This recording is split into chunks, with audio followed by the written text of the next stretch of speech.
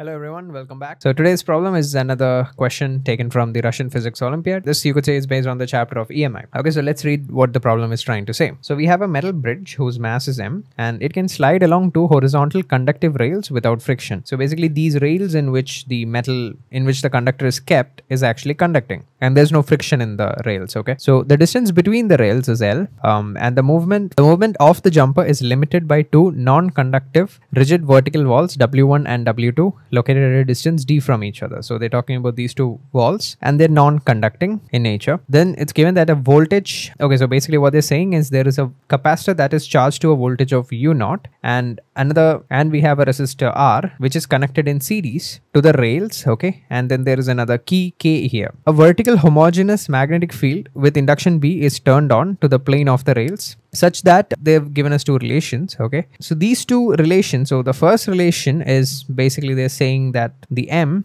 is greater than B C squared L squared. Okay, so this is the first inequality that they've given, and the second one is DBL is actually much greater than RCU0. Okay, and we'll discuss what these mean a bit later. So now the questions are, in which wall will the first collision of the jumper occur? So basically they're saying that the jumper will start moving in either of the direction, and the question is, will it hit W1 or W2 first? Now the second question is, what is the speed before the first collision? And the third question is, what is the speed before the nth collision? Okay, it's given that all collisions of the jumper with the wall are absolutely elastic. Okay, so the collisions are to be taken elastic and we have to comment on the speeds before collision. Okay, so that's it for the problem. Now let's jump into the discussion. Okay, so firstly, when we close the key, what is going to happen? So by closing the key, we have provided the charges a path to flow. So just observe the line that I'm drawing. So the charges can flow along this path now, and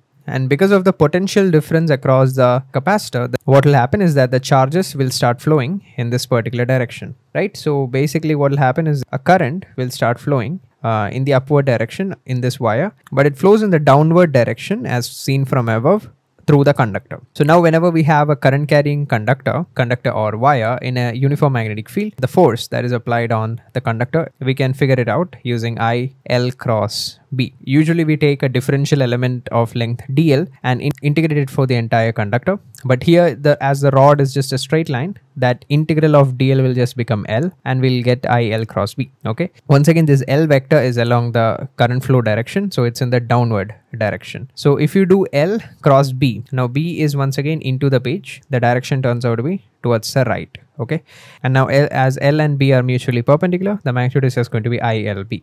Okay, so this is what happens when we, right after closing the switch, a current I will start flowing, and because of that, a magnetic force of ILB acts on the conductor, and as a result, it will start accelerating. Okay, so we can write the F equal to ma equation for our conductor. So ILB is the force. This would be equal to mass times the acceleration, which we can write as dV by dt, right? Okay, so the answer to the first question, which wall will it hit first? The answer is it'll hit the wall W2 first, right? So let's now guys, this relation that was given in the question, what this is trying to tell us is that this factor RC is actually very tiny. So what this is kind of trying to tell us is that RC is small. So guys, what exactly is RC? So if you guys remember when we discuss a normal charging RC circuit that is connected across a battery, then you guys may be familiar with this. The time constant for this circuit was actually RC, and even in the case of a discharging circuit, the time constant is the same. Now the time constant is kind of like a measure as to how fast or how slow is the capacitor charging up. So basically, the smaller the time constant, the faster the capacitor is charging. So with this statement, what they're trying to tell us is that the time it takes for the capacitor to charge up is actually pretty small. Now the other factor, which is dBl divided by U0, this may be related to how fast the conductor reaches the other wall. Let's say hypothetically the conductor takes 50 seconds to reach the wall. Then in comparison to this 50 seconds, the capacitor charges up within a few milliseconds or something. Okay, so this is what they're trying to tell us. The time it takes for the capacitor to charge up is tiny in comparison to the time it takes for the conductor to reach the walls, basically. Right? Okay, so the basic assumption will be that before the conductor reaches any of the walls, the capacitor would already be charged fully. Okay, meaning there won't be any current in the circuit after that. Okay, so if we first discuss that. Okay, so this is the first equation, and second we discuss that the capacitor charges up pretty quickly. Okay, so now the third part of the discussion is that when does the charging stop, right? And the answer to that is we have to just think about when does the current in the circuit become zero. So basically what causes the flow of charges? So what is the driver of current? And the answer is potential difference, right? We in our circuit, we want some potential difference, otherwise there won't be any current. So I equal to 0 is equivalent to saying that the EMF across the loop is 0. Okay, so let's say after some time my conductor is somewhere over here, and now obviously as it has been accelerating for some time, it would have obviously gained some velocity. Okay, and let's say its speed is v. So guys, whenever we have a moving conductor in a uniform magnetic field, you guys may be familiar with this result. There is going to be a motional EMF that develops across the ends of this conductor, whose magnitude is actually VBL. Right? In this particular case, it turns out to be VBL, where L is the length of the rod. So now how do we decide the polarity? So for the polarity, we'll just see what's the Lorentz force acting on a positive charge inside the conductor. So basically we pick up a positive charge and observe the direction of V cross B. So V is towards the right, B is into the page. So V cross B is in the upward direction, meaning the positive charges will be pushed in the upward direction, or the electrons will actually move in the downward direction. So the induced EMF we can depict as a battery whose positive polarity opens upwards, right? So this is my E induced. So our two EMF sources are basically E in, you could say, and the capacitor, right? Okay, so now obviously guys, the capacitor is being discharged. I'm just gonna assume for a second that when the current in the circuit becomes 0, I'm gonna assume the charge on the positive plate of the capacitor is plus Q. And at that instant, I'm gonna say that the velocity of my conductor is V1. So let's call it V1. So if you observe something guys, after this instant, the current becomes 0. Current in the circuit becomes 0. And if the current in the circuit is 0, then what that means is there won't be any magnetic force acting on the conductor, meaning the V1 will actually remain constant till it hits the wall, right? So V1 in other words is also the speed with which the conductor hits the wall. So basically we have to find out V1. Now we'll just equate the EMFs. So the potential rise across the capacitor is equal to Q by C, and there is a potential drop of E in when we move through our conductor. So these two have to be equal in magnitude. So basically we can say Q by C, which is the voltage of the capacitor, should be equal to the potential difference across the conductor, which is VBL. When this happens, the current in the circuit becomes 0. Okay, so I'm going to be calling this as V1. So basically, if we can find out what's the charge on the capacitor right now, then I can find out V1, right?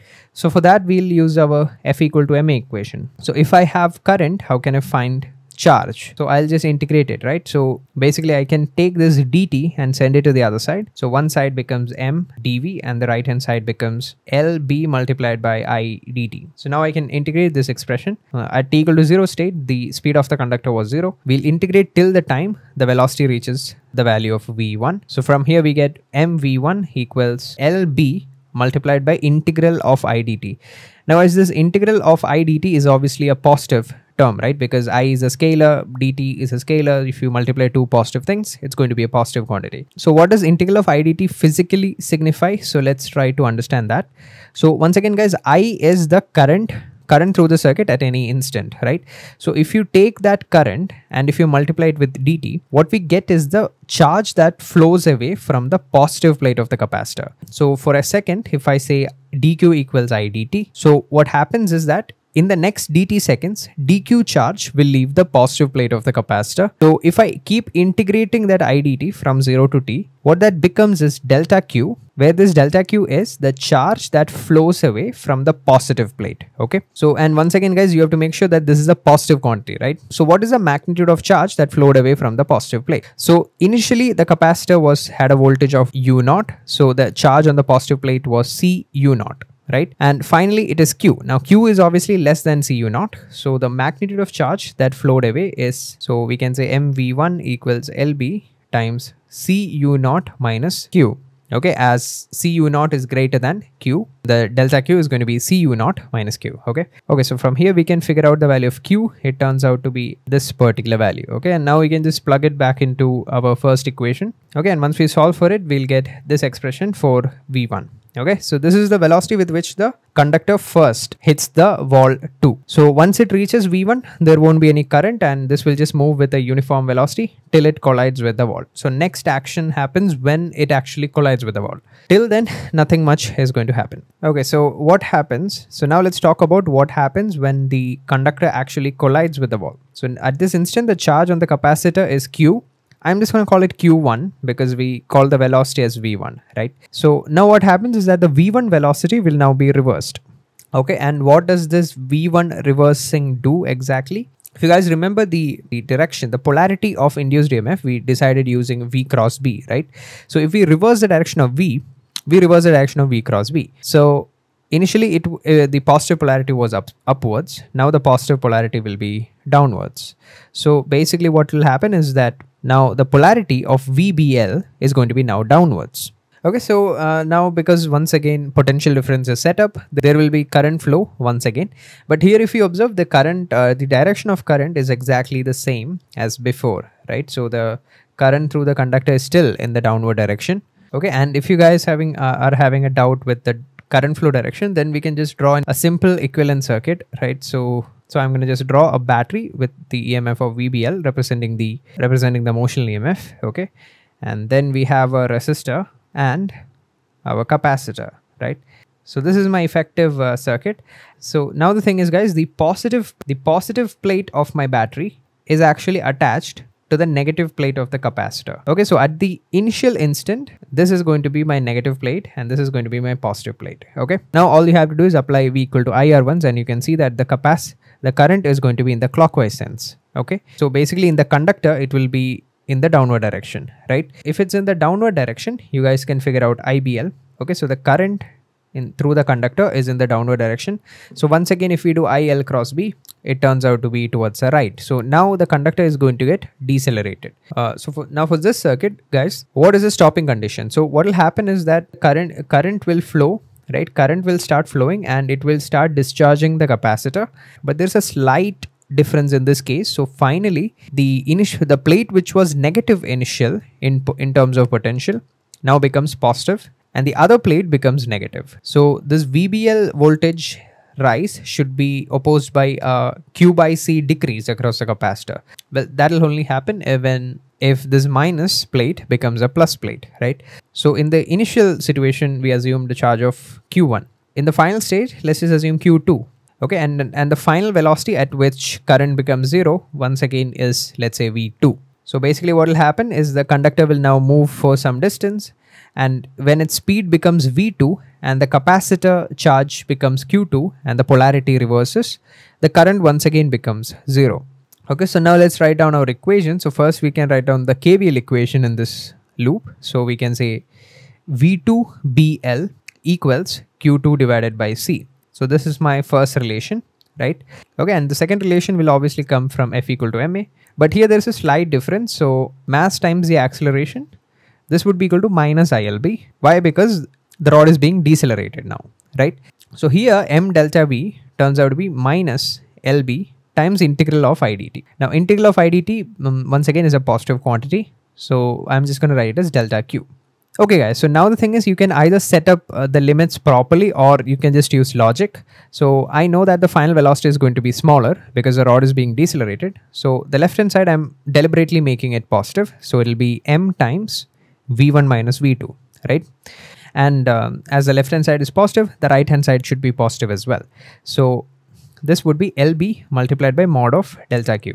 So now all I have to do is see how much charge flowed for this time. During this time, okay, and for that all you have to do is just observe one plate, any one of the plate. Okay, so I'm just going to observe the positive plate.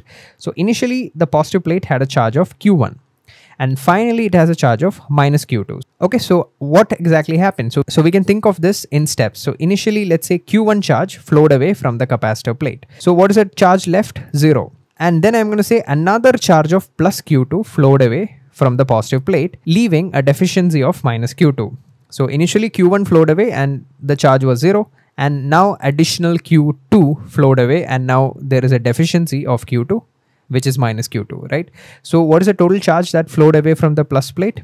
Q1 plus Q2. Okay, and on the other side, plus q1 comes, right, and this becomes 0, and then another plus q2 comes and it becomes plus q2, right?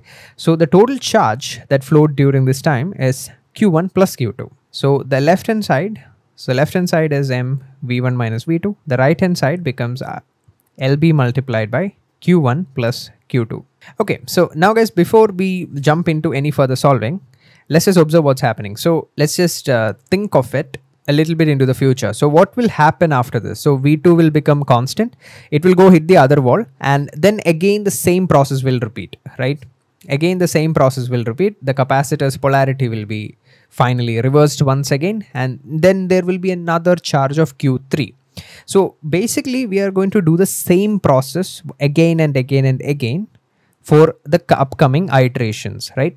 So what I can do is I can just modify this equation to comment on the nth terms. Okay, so if I just look and observe the pattern in the nth collision, what will happen is this term v1 minus v2, this will be symmetrically vn minus 1 minus vn, right?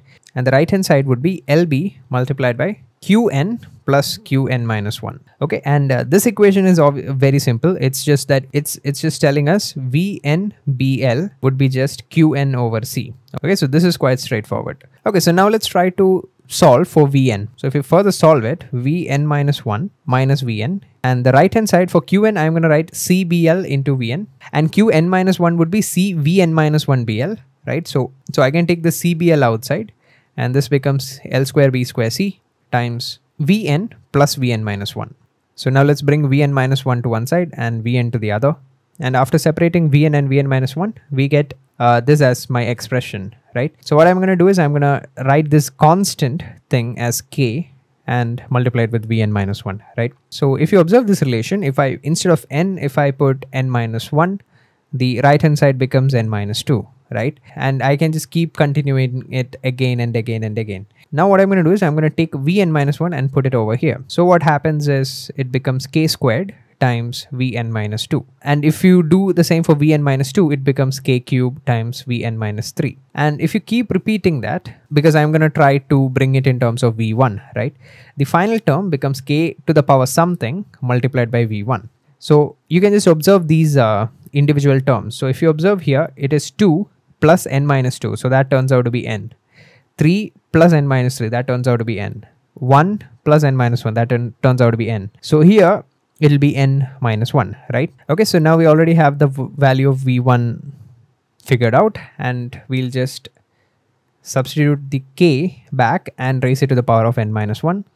So if you observe, this thing will actually multiply up with the denominator, and the final term just becomes this particular value. Okay, so just for a consistency check, we can substitute the value of n as 1, and this term would just become 1, and we'll get the same thing that we figured out earlier, right? Okay, so that was it for this question. If you guys have any doubts, you can just comment down below. And yeah, that's about it, guys. Do like, share and subscribe if you enjoyed the video, and that's it. Thanks for watching.